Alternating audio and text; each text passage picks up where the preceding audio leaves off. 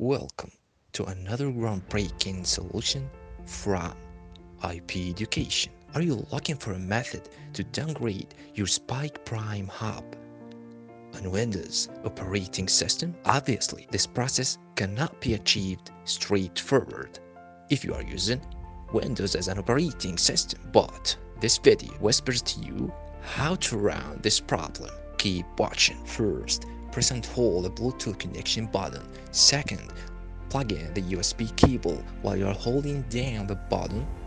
Keep up until you see it blinking in a colorful style.